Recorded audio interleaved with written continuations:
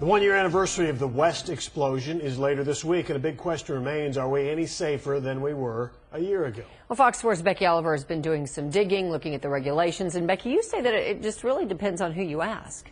Sure does. Many believe moving too quickly will result in rules and regulations that will hurt businesses and farmers, but still others say the protections are simply not in place and the public is at risk. One thing is for sure, the people of West are recovering. It's a community on the mend.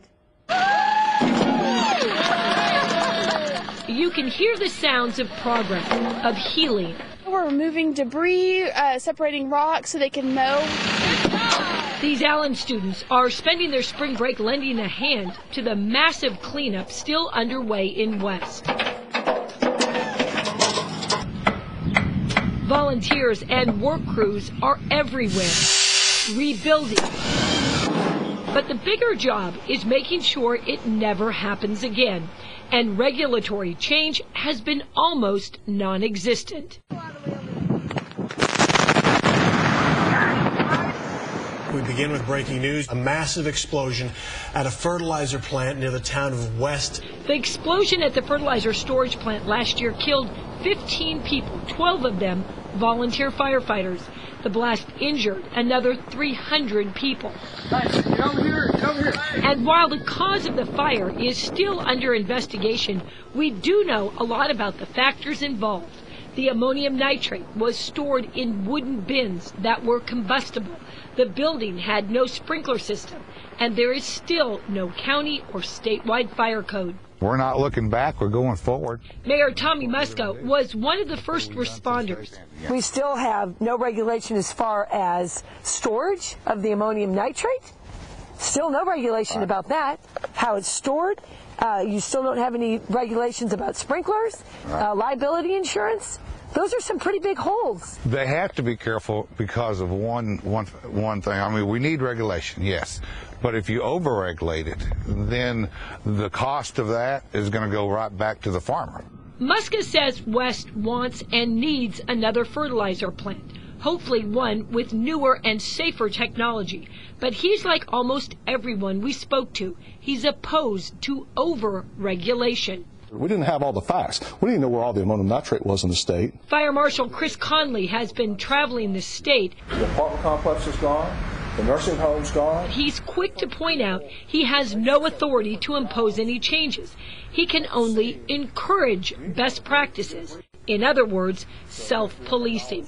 So far, inspections have been only voluntary. The state has identified 96 facilities that store ammonium nitrate. There's now an interactive website where you can put in your zip code and learn if ammonium nitrate is stored near you.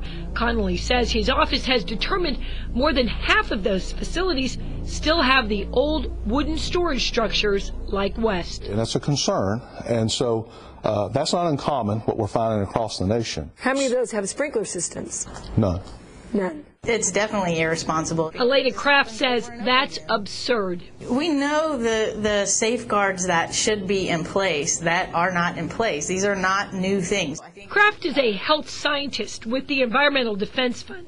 She's frustrated by the lax approach to safety and says there are no guarantees that what happened in West won't happen again. It's irresponsible on the part of the state legislature. It's irresponsible on the part of our state leaders not to be taking actions. This has been a Groundhog Day issue. We see things over and over again. Back in January, the House Speaker instructed a panel here at the legislature to start digging into safety issues, everything from inspections to enforcement, and then to get back with specific recommendations on how to reduce the likelihood of damage, injury, or death. Representative Joe Pickett is chairman of the Texas House Homeland Security Committee. When we asked why there has not been a single meeting since the Speaker ordered the review, Pickett rolled his eyes. Well, there's a thing in Texas called elections. Members have been campaigning. Again, I'm not big on knee-jerk reactions. Pickett says he is confident he'll have a bill to introduce by the time the legislature convenes in 2015, almost 2 years after the explosion. These explosions keep on happening. It doesn't necessarily mean new laws, you're right. But it certainly means we need to enforce the laws we have The feds are also tackling the issue. Senator Boxer is making chemical safety a priority. But in Washington, D.C., the wheels turn slowly. Back in West, this community is roaring back. New homes are popping up. Growth is all around. But at least one group questions if Texas will move forward and learn a lesson from the past. I think the problem is not necessarily that we don't know what to do. It's that Texas has refused to implement those common sense safeguards. And so I'm not sure that what the federal agencies do is going to make a difference in this state. Now, Pickett's Homeland Security Committee held a hearing in Austin this morning. Lawmakers heard from reps from all different sorts of agencies. They testified about everything from better training to storage, insurance, and inspections. Pickett says he is concerned about those wooden structures still out there and the state's lack of authority to go in and say, change that. All right, so concerned about them. So what's the plan to do then with those structures? Well, one of the suggestions brought up today was to give these companies 3 years to switch over to safer technology like concrete bins, and in the meantime, install sprinkler systems. It looks like maybe that's where they're headed, but lots of ideas brought up today. All right, Becky, thank you.